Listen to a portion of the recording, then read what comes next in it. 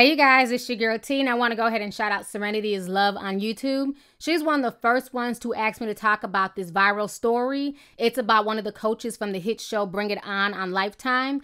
Lord, I ask that you watch over these girls as they perform. Give them the biggest smiles, the highest kicks, the baddest attitudes that a dancer should have. Amen.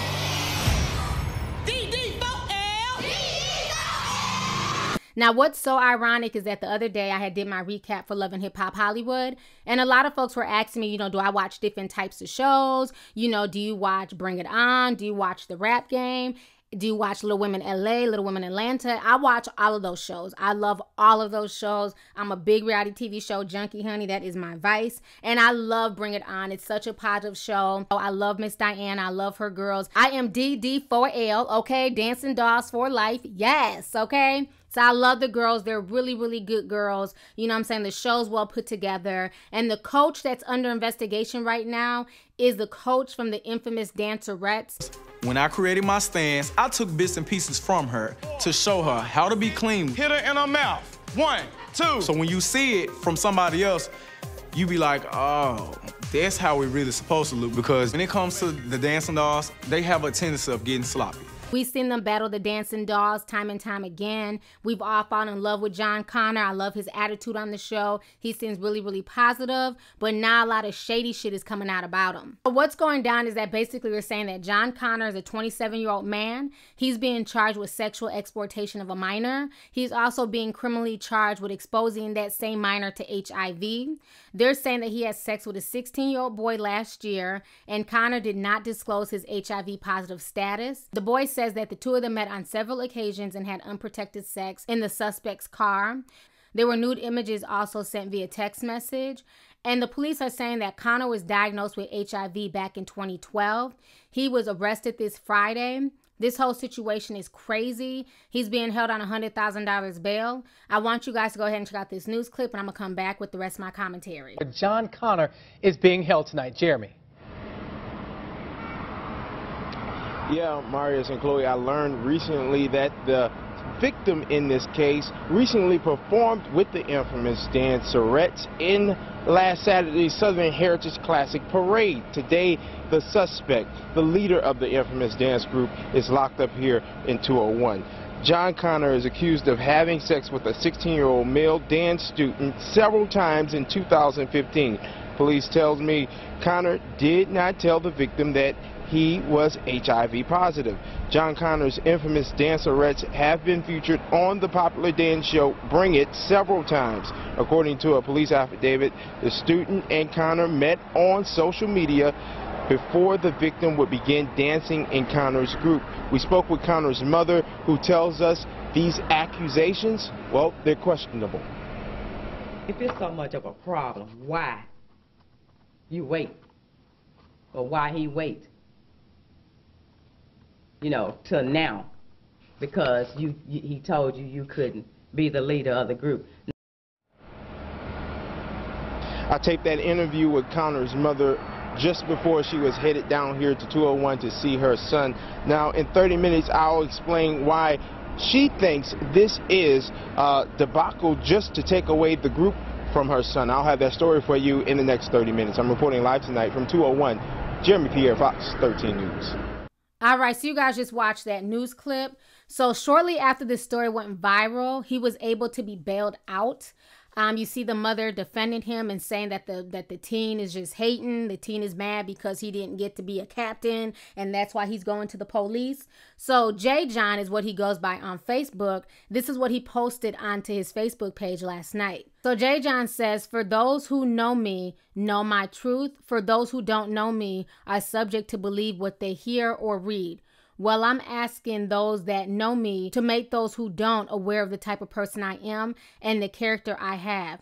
Yes, I have been accused of something that is so not true. Yes, I turned myself in as soon as I heard I was being looked for. Notice I said I turned myself in. I have nothing to run from or hold my head down for. I'm a child of God first. I'm human second. but at all times I love me and my freedom too much to have ever done what I'm being accused of. Does it hurt? Yes, it does touch me, of course, but will it get me down? No way. This is just another test I have to go through and another one that will pass. I just ask that when you see the photos, the comments from fake pages, the news, or even your next door neighbor, when they say something about me, ask yourself, do I know him and them me? And if you don't, ask someone that does. And remember, just because people know my face from TV don't mean they know me. So that's what he said. You know, it sounds very convincing. And, you know, that's good that he turned himself in. But a few things bother me with this story because y'all know a bitch keep receipts, okay? Now, what kind of bothers me with this story is that the police are saying that they pulled his medical records. And they're saying that this man had been diagnosed with HIV since 2012. Well, back on August 12th, which was just a few weeks ago, he had took into his Facebook page, and at that point in time, John Connor, he basically posted on Facebook that he was very depressed. He's being exploited about something that happened over a year ago, and that he had attempted suicide 3 days before he posted this on Facebook, saying that he had attempted to kill himself by taking 2 bottles of pills. They ended up putting him they ended up taking him to the hospital and sending him to a mental institution and putting him on suicide watch.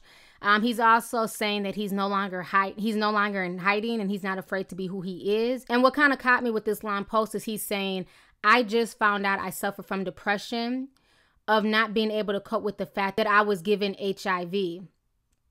He's saying that he just found out that he suffers from depression of not being able to cope with the fact that he was given HIV.